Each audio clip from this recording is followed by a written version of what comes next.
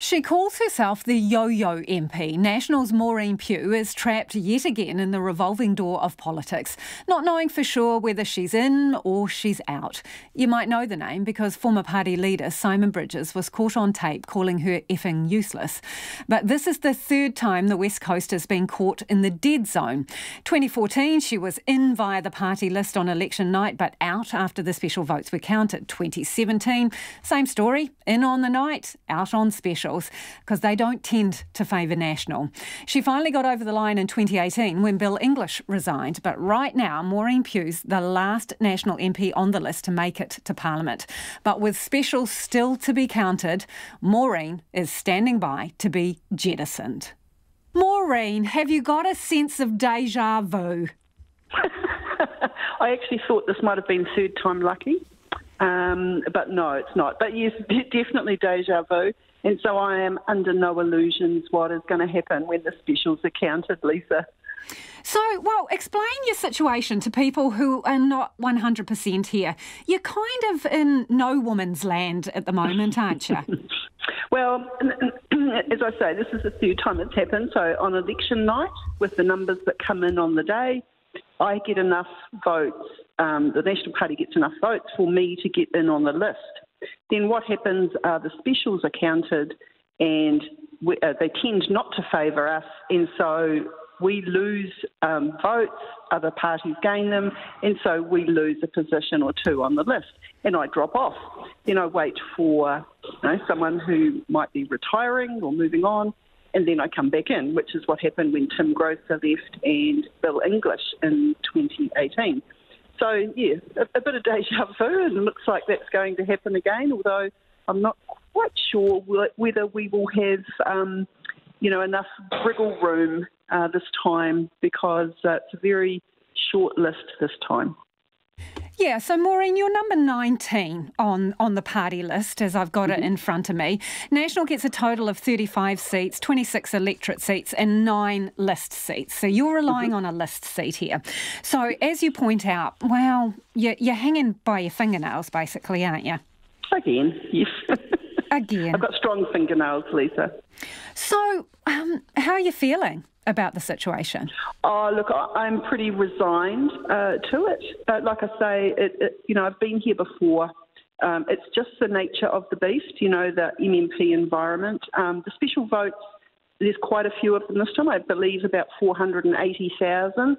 And if National gets 25 or 6% of those, it means that, there's a big chunk have gone to other parties, and they will probably increase their capacity within their MP pool, and which means that we will decrease. So it's just how MMP works, and those specials don't tend to favour us after an election. And so, I am resigned to that. That's fine. So, Maureen, you're pretty much saying you think you're out. Is that what your feeling is at this point? Oh, I'm almost assured I'll be out. But, as happened in the past, never sure how long that's for. And but because we are a very small party list now, and likely to get smaller, whether there is an opportunity to come back in is really the big unknown for me. OK, Maureen, lean in a bit here because we need to have a quiet chat. The thing is, you could make it if Jerry Brownlee or Nick Smith decides to resign. Are you hoping that's going to happen? No, I'm not, because when I came in after the last election, it was because Bill English resigned, and I would never have wished that on us. And so the same with Jerry and Nick. They've been very good friends, great colleagues. Nick is my partner electorate MP, and, he's been a great mentor and support to me, and so has his team in his office in Nelson. So, I'm not going to wish that on them. And for me, I'm quite happy to go home, back to the farm, and just sit and wait it out. And I don't wish any ill on any of my colleagues. Do you prefer the farm over politics, or are there some similarities? No, there are very few similarities, actually. I don't have a preference, though, because, my loyalty is to my community, the community of the West Coast and Tasman. So you can't give that away and substitute it for something else, because I will never be able to give that away or let it go. But going home to the farm is not a punishment either. Spending time with my husband and family. My daughter, for instance, she's needed me a lot more this year than I've been able to give her. How would you describe your sort of revolving door political career? How would you sum that up? Well, I call myself the yo-yo MP. I'm up and down, up and down, up and down. I was hoping to yo up rather than yo down this time, but it's going to do it. I'm sure of that. And, I might yo-yo back up again. Who knows?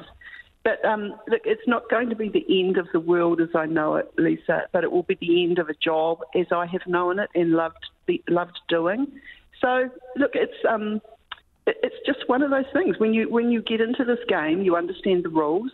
And, I could get all bitter and twisted about it, but I'm the only one that's going to impact on. And that's Maureen Pugh, who is currently a National Party MP, but as she says, she's likely to get bounced out when the special votes are counted.